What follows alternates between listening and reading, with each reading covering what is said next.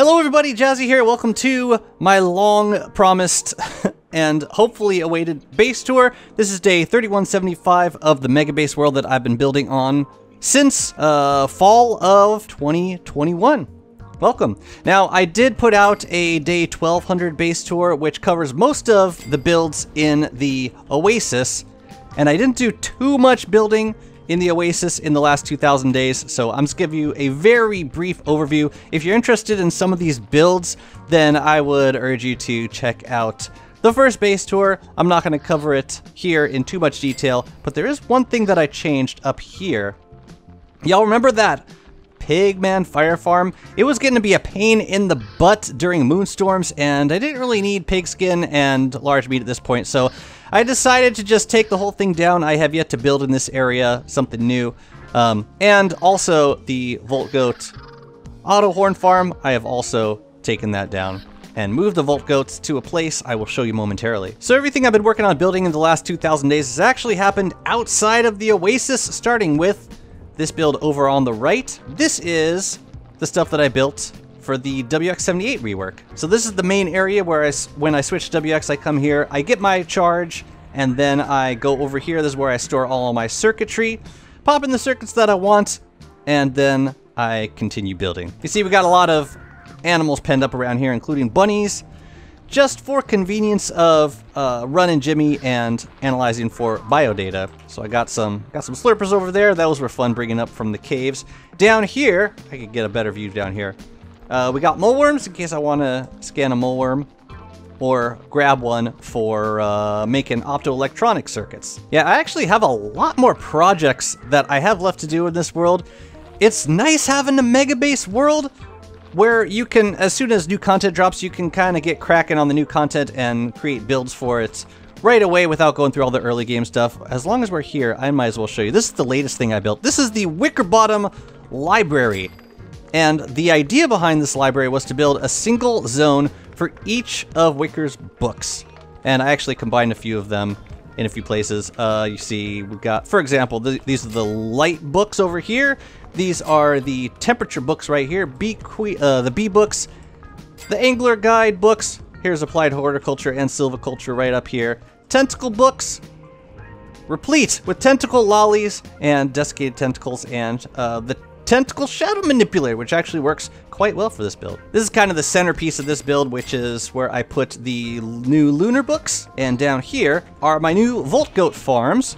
This is actually super safe. I got the idea from a Hello Cow Puma base tour, where basically if you have a Houndius in range of the Volt Goats, if they get charged and start attacking walls, the Houndius will aggro on them. The Volt Goat will try and get to the Houndius, but can't because of the walls, so it's like a safer way to have Volt Goats set up. Over here, there's more of the Wicker Library stuff. This is the Pyrokinetics and the End is Nigh books right here. I'm definitely reusing the Wax Giant Pepper fake flame for this fire pit. I'm stealing that for other builds. By the way, I'm using a server mod. This is called Not Enough Turfs, which allows me to use a huge variety of turfs for this Megabase. Kino designed the mod. He's also the designer of the Architect Pack, which gives us the ability to make webbed flooring, which I was able to use for the Overcoming Arachnophobia zone. I think it works really nicely for this build. And over here, I built a hound trap. I'm gonna give you the overview of it. It's kind of a larger build. But this is the general idea. I bring hounds here as much as possible so that I can deal with them with the help of my Houndiuses. All of the stuff in the center of here is fireproof. So none of the flammable stuff starts really until these loon trees on the outside. I have yet to see a firehound burn any of them, so it's been working out so far. And I definitely wanted to build a hound trap here because I've been doing a lot of building in this biome, which used to be the triple Mac biome, still is in a way. This is my carnival zone up here. Here's the entryway, and centerpiece of a walrus camp right in the middle. Got two Houndius on each side of the walrus camp. They take care of the walrus. Don't worry, these guys regenerate health, and they do a pretty decent job killing walruses every year. There you go. But yeah, I really wanted to design a special set piece for each of the games, including some of the new ones we got this year for Midsummer Carnival, like this one. There's one of the Egg Scramblers. Egg Scramble used to be my favorite game to play in the Carnival, but I since have, this year we got a much better way of earning tickets. I'll show you momentarily. Here's another walrus camp up here. I switched to Word and built some merm houses, and they have yet to die. I think they regenerate health, kind of like the Houndiest, so 5 merms is plenty for killing the walruses whenever they respawn. Okay, you see these guys, the spin wheels? This is one of the new games that they added, and they're unique because they don't require any input. You just put the coin in, and they do their thing after a while. They spit out tickets, so it's a nice way of easily farming up a bunch of tickets as long as you have gold nuggets. These ball drops, they work the same way. They're basically pachinko machines. And you can just run around, keep throwing coins into these guys, and you earn tickets. Here's another egg scramble over here. And down here, I want to make kind of a combination of a few different games. Yeah, the new bookshelf wood wall skins that came with the wicker rework, they've been really amazing for a lot of these builds. For trim around turf, I still use the default wood wall skins, but for making, you know, wood walls that are more part of builds, the bookshelves look way better. You'll notice I build a lot with astral detectors. When I show you the ruins later, you're gonna see where all the thulecite has gone. Up until before the astral detectors, there's really not a lot of long-term uses of thulecite. So now we've got something for me to dump all of my extra thulecite into in the form of free infinite light. Well, free, debatable. All right, this is my moonstone setup. You see, I actually ran it recently. But this is great because I can farm moonrock with the pigs from the pig houses while doing the moonstone event. I actually don't need to wait for it to complete. I just pop the star staff in, wait a minute, pull it back out, everyone turns into moonrock. I just gotta mine these guys before the next full moon, otherwise they pop out as were-pigs, and then, yeah. Here's an overview of the moonstone setup. I think there's something like 80 or 81 pig houses here. It's been plenty for moonrock farming. And as Wanda, I can come here during full moon and kill all the were-pigs from outside of these fossils, and they can't get me, and I can whip them to death if I need extra large meat. Running back through the oasis to show you what I built on the other side. I also redid these corner spots once the Moon Key update came out. I wanted to plant these palm cone trees all over the place, so you're going to see a lot of those, especially in these new builds coming up down here. Monkey tails for days, banana bushes for days. It's been so nice having a way of getting renewable, plantable reeds, especially with the wicker rework. It has been a godsend. Let's build a couple of these zones around Antlion. Antlion spawns right there. That's where I fight her. Down here is what used to be, well, what still is, the quad moose goose biome. I'm going to zoom out for a second to show you. There are, I think, 2 or maybe, no, I'm sorry, there's 3 moose spawners in here. So these statues keep them safely penned up. Actually, no, you know what? I think this encompasses all 4 of the Miski spawners. I'm not totally sure. I'll look into that later. But here is the Celestial Portal Zone. A little different from last time you saw it. Yeah, it was really fun transporting these were-pigs over. Each one of these represents, well, it used to have a telelocator focus underneath them. Most of them got deconstructed, though. I really like using marble rounds for, ooh, dang, I've been riding you for a while, haven't I? Yeah, I really like using marble rounds for trim. Especially for, like, the lunar turf, which makes kind of nasty, jagged edges. But yeah, that's quite a large build. I hate planting with evergreens most of the time because they eventually petrify. But, yeah, for these zones, I felt it appropriate. Let's see. Oh, we did a lot of building over here. Haven't even cleaned up yet. Let's see, let's see. Oh, yeah, this is the Warley kitchen. This is where I go when I switch to Warley, and I gotta do some industrial cooking. So here's where I make most of my food now. If I'm ever gonna make, you know, meaty stews or taffy for Wanda, I'll come here and switch to Warley to do it, because it's just so much faster. Here, a couple more carnival set pieces. I still got to build over there. And up here is my fish farm. I really regret building the tapestry over here. This is supposed to be a throne room. I'm probably going to end up decommissioning it because we got a moose goose spawner right up there. I guess that was the 4th one in the biome, not as close to the other ones. But I also made the mistake of planting craftsmerm houses too close to here. You see one of these guys, yeah. This is the guy targeting the tapestry, which means that the merm that I planted right next to the tapestry is not always going to be the first to target it, which is unfortunate. But yeah, if I ever need freshwater fish, I'll come here, pop on the gem reader, and let the catapults do their magic. I added a few more watches to these scaled chests, so I'm just going to briefly show you what I've added. This takes me to the Warley kitchen. This takes me to the carnival that I showed you. This takes me to the Monkey Island, which I will show you very soon. And I believe these two take me to the waterlogged biome, but I'm not totally sure. And down here, did I add some more stuff? Yeah, this takes me to the goats. This takes me to the Bee Queen build. Oh, I guess this one takes me to the waterlog. This takes me Mosaic, and I forget where this one goes. But yeah, and all the other ones are still the same. So the next place I want to show you is the Dragonfly build. So let's take you over there. Got all of the lava ponds walled off. And I also used the Terraria skin for the sea fishing rods. I think they go really nicely with these lava pools. You'll see them in most of those zones. This is Magma Road. Oh, sorry, Molten Road. So it is a speed boosting road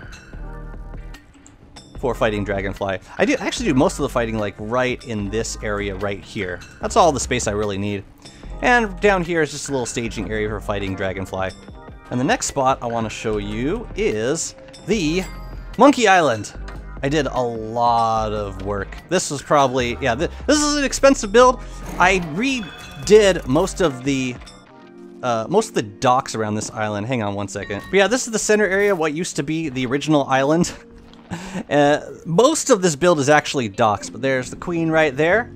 I got a couple bananas planted nearby. I did a lot of planting of the waterlogged nuts. Why the hell? I turned on God mode, damn it. Yeah, I spent a lot of gunpowder on this build. Just bulldozing most of what existed of the docks and then replacing the docks where I wanted them to be. At this point, a lot of my building on the mainland consists of one of the big projects that I've been focusing on is adding docks to the all the narrow rivers that keep a lot of the biomes of the mainland disconnected, or at least you gotta run around to get to them. So I'm trying to fill in all those gaps now. One thing that I hope Clay adds is the ability to plant the new palm cone trees in the festive planters, because that's the only way I can get trees onto these dock spaces right now. You see, we got a lot of the waterlogged trees planted around here.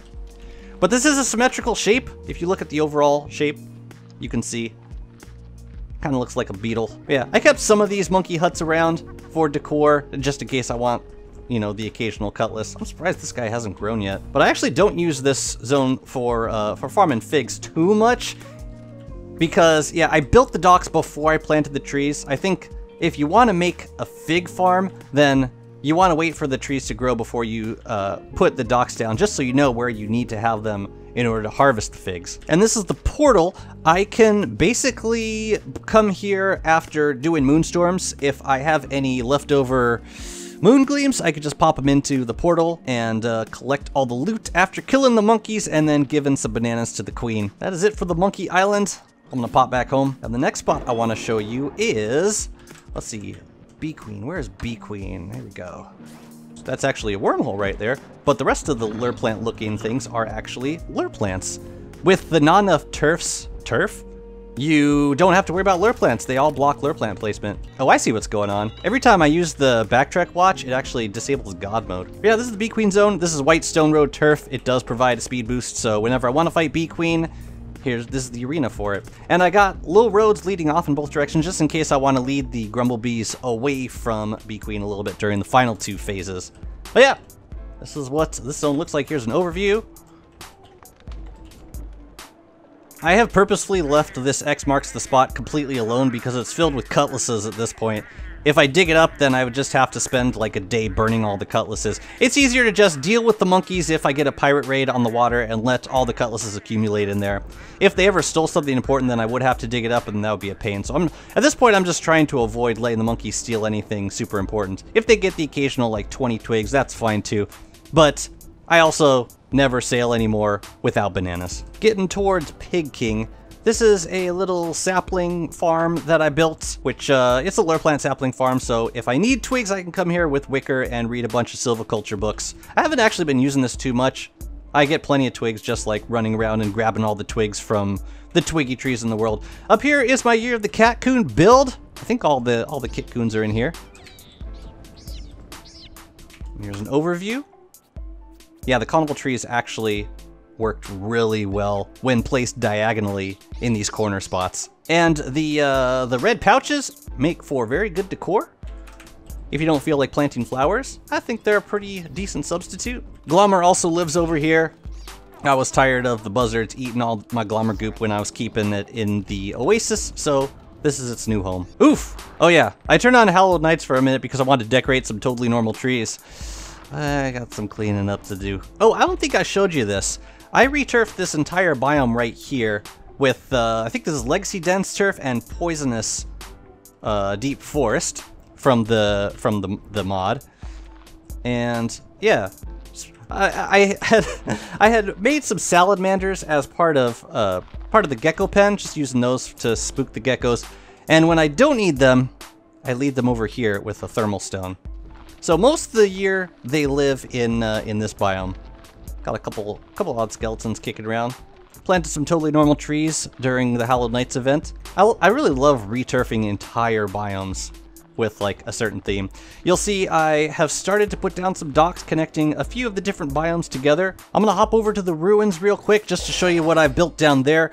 It was part of the last base tour, but since this is a complete base tour, I figure I might as well show you the whole thing. All right, here are my ruins. This is where I get set up to clear the ruins in summer.